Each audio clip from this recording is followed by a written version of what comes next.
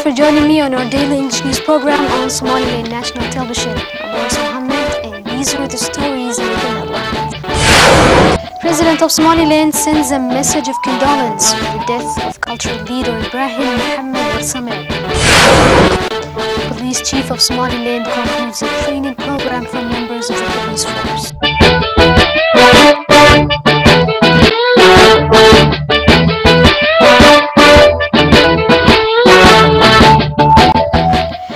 President of Somaliland Ahmed Mohamed Mahmoud Silanio sent a message of condolence to the cultural leaders, parliamentarians, government and people of Somaliland on the death of the late Ibrahim Mohammed Warsame, one of Somaliland's prominent cultural leaders. The late Ibrahim Mohammed Warsame, also known as Shebe, passed away in Bur'o City in Togdheer region. President of Somaliland Ahmed Mohamed Mahmoud Silanio sent his sincere condolences to the family, friends and loved ones of the late Ibrahim Mohammed. The President pointed out that the late Ibrahim Mohammed was one of the Somaliland's renowned cultural leaders who took part in strengthening and maintaining peace and security in Somaliland. Also, he played a pivotal role in preserving our tradition and culture, as well as his dedication to be part of rebuilding this great nation all these years. He eventually prayed on behalf of the Somaliland people that Allah grant him Jannah. Somaliland's Police Chief Abdullahi Fadl Iman handed over honorary certificates to 30 police officers after completing a training program aimed at strengthening their overall skills.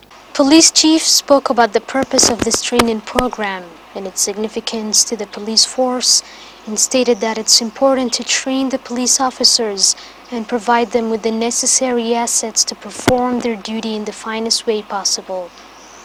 He continued to emphasize on the need for such developmental initiatives and their positive impact on the work of the police force in Somaliland. Somaliland's Police Chief Abdullahi Fadl Iman praised the participants for their dedication and willingness to learn and improve. He conclusively urged the participants to work hard at assisting their fellow officers and the nation as a whole using the methods and the valuable knowledge they received at this training program.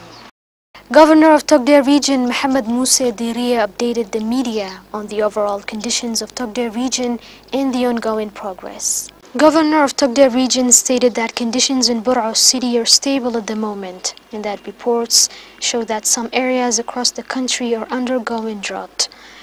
On the other hand, the governor responded to complaints stating that governors spend more time in the capital city than in the regions, and he explained that the capital city is a very important anchoring point regarding the progress for all the regions. He further explained that governors of the regions take part in the developmental process in Somaliland and that their effort is needed to support the government in the capital regarding their efforts in bettering the country as a whole.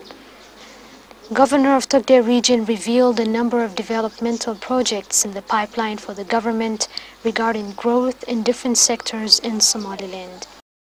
The Good Governance and Anti-Corruption Commission held a meeting discussing ways of raising awareness among the community against individuals who serve food in the streets on Ramadan during the hours of fasting.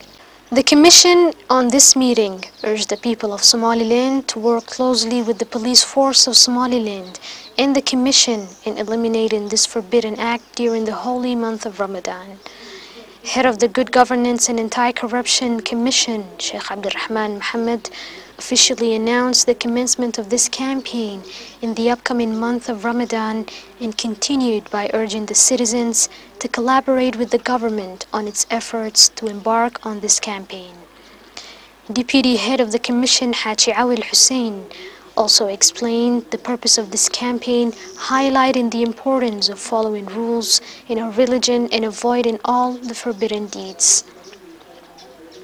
In conclusion, he expressed appreciation to the continuous efforts of the government in assisting the Commission on the previous years with this campaign. That's all the news for now. Thanks for watching and catch us tomorrow at the same time. Until then, take care.